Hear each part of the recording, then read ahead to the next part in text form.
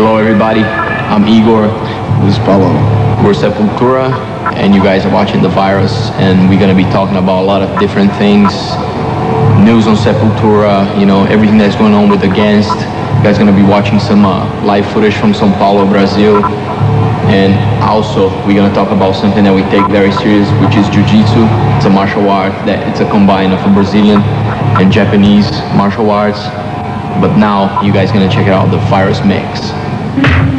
Hey everybody, this is Igor and Paulo again, and now we're going to be talking about Jiu-Jitsu, mainly Gracie Jiu-Jitsu, which is a special kind of fight that's a combination of Brazilian Jiu-Jitsu and the traditional Japanese Jiu-Jitsu, which we've been practicing for a little more than 4 years.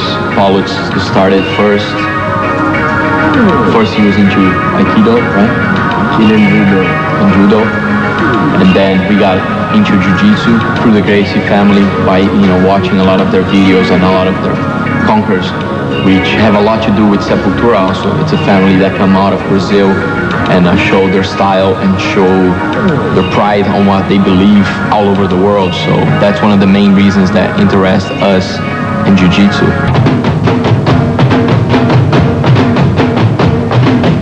As far as we know, Jiu-Jitsu started in India many years ago, and they were used by Indian monks by traveling, where they will be attacked about people to rob them and steal their money and sometimes even kill them.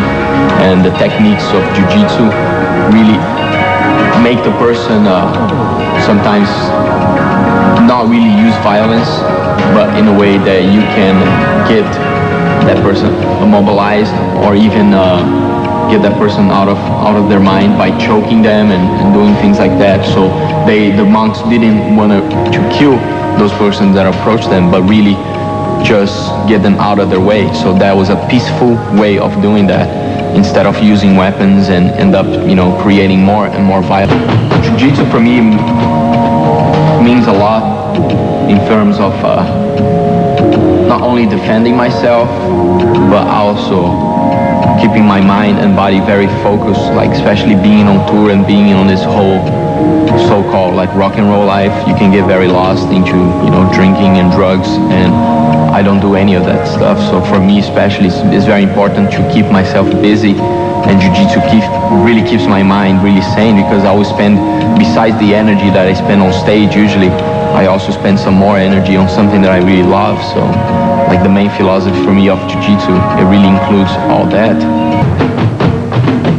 It's very useful for small guys and for women, for children, so even for big guys, and even better. But that's the main thing. You know, you can practice without really get hurt. There's a lot of technique involved, and there's no really a physical exchanging contact. So that's what I like about it. And it works very well. The way they teach is it's very realistic. You know, it's nothing like you see in the movies. Hey everybody, we're back here. Paulo and Igor, we're Sepultura, and now you guys gonna get a little more deep into what's going on with the band today. Our new family, new member in the band, Derek, new album, and pretty much everything that is going on with Sepultura you're gonna find out right now.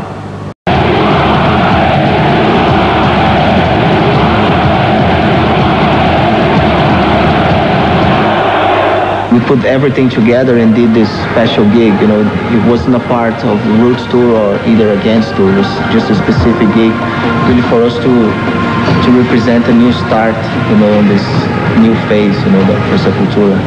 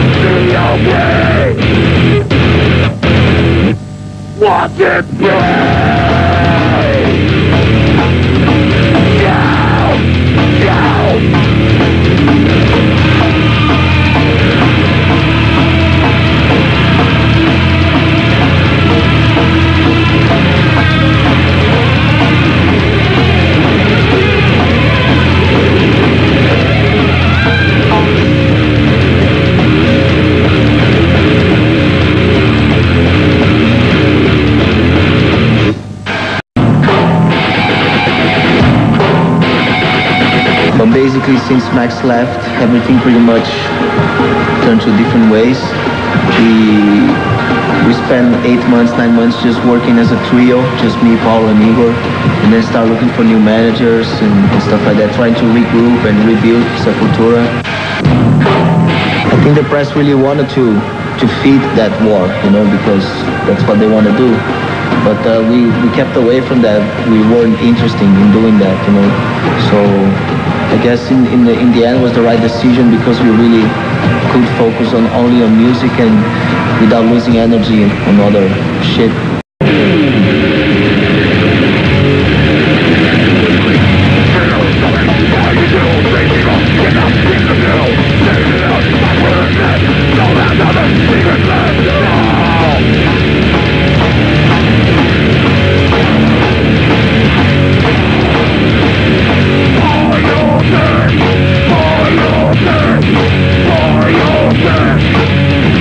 They want, they're coming out of the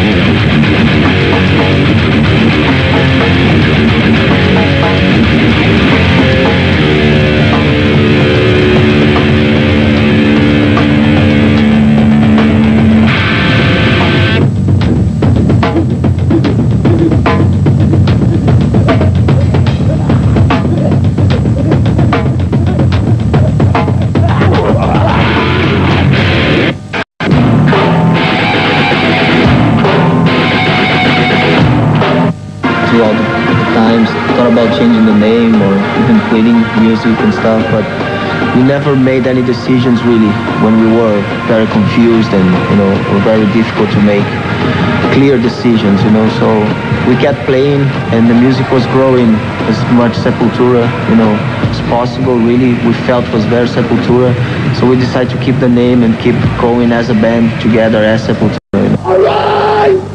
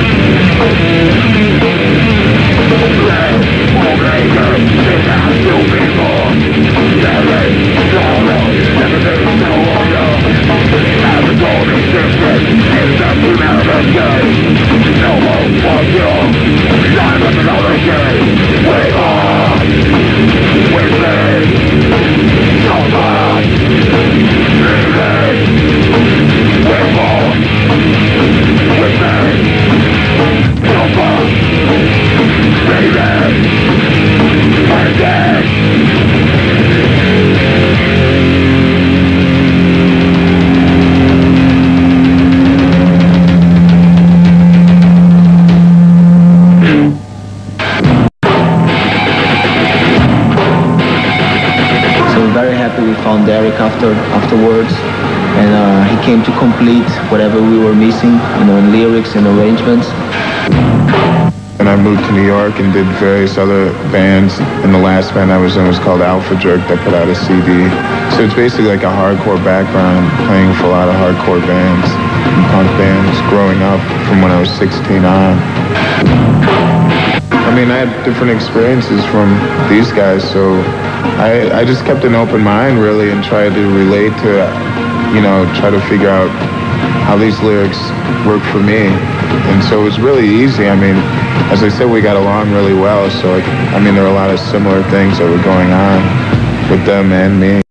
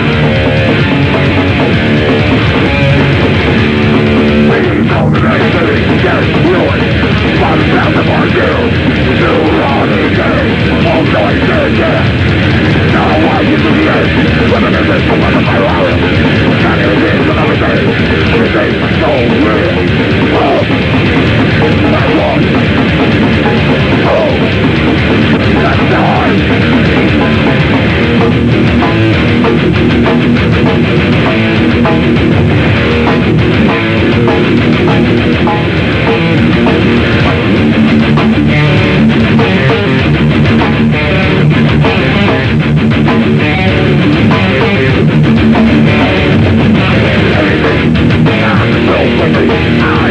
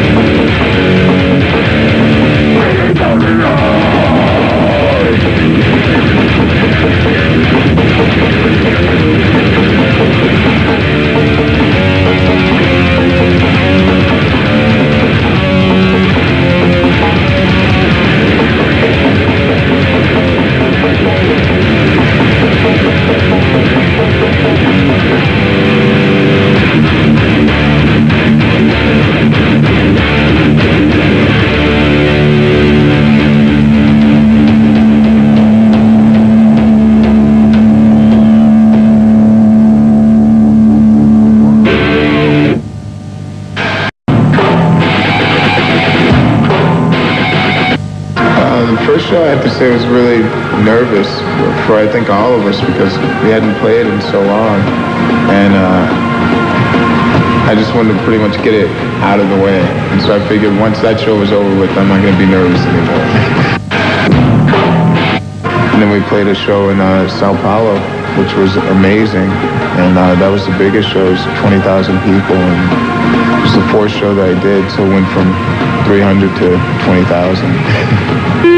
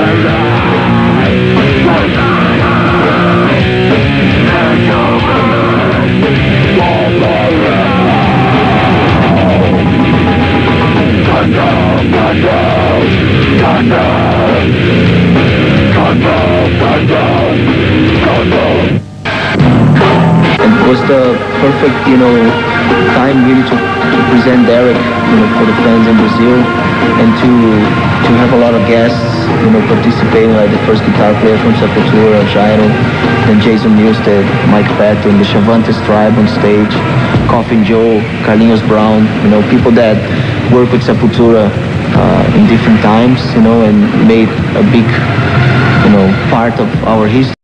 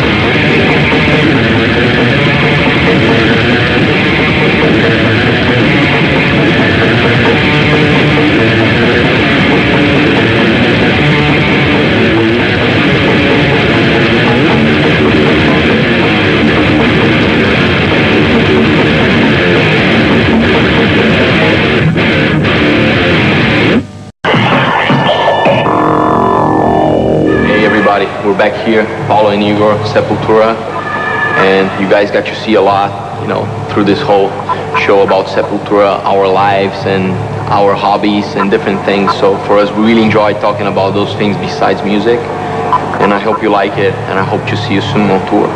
Thanks a lot.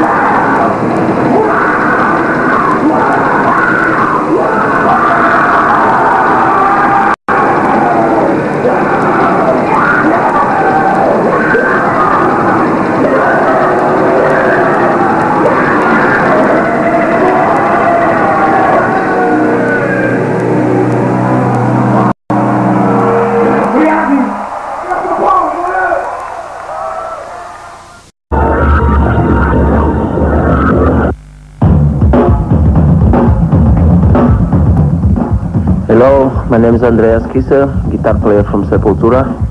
And I'm Paulo, the bass player.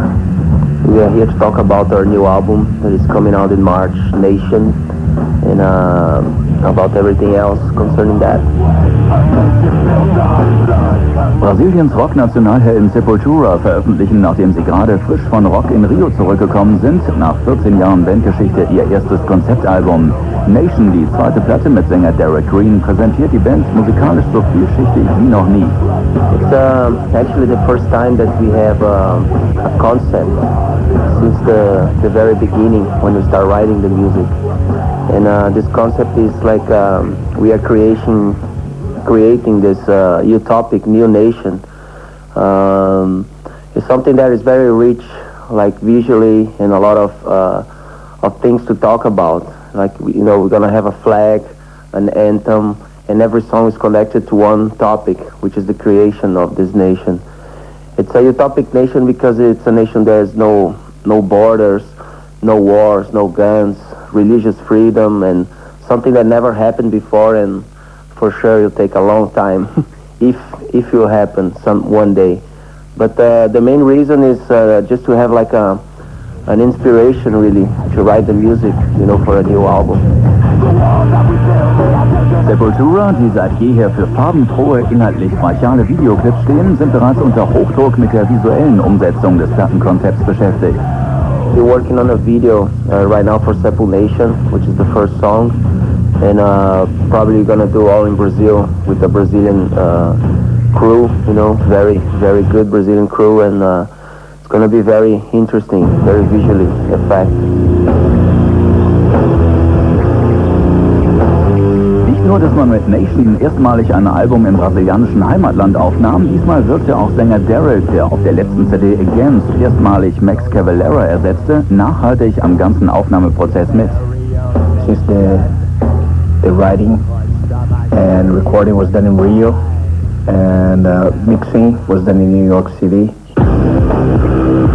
Derek has been more involved in this time, and he's been in Brazil with us, and there was no really reason to be outside of Brazil, and it's really a good feeling to be at home with your family, friends, and the vibe, and everything else around it. So give us a lot of new energy, charging the batteries for a new album to go out on tour. Especially because me, Paul, and Igor are playing together for so long, we have that identity flowing naturally between us. And now that Derek's coming, you know, with his influence, his writing, and especially his wide range, as you said, you know, like the beautiful open range that he has, like not only screaming but also singing and talking and performing in a lot of different ways. I think that's the biggest influence that we had for this album. Die Menschen unter euch, die es jetzt schon nicht erwarten können, sollten sich trotz des nahenden Sommers warm anziehen, denn im Sepul-Lager schmiedet man schon große Live-Pläne.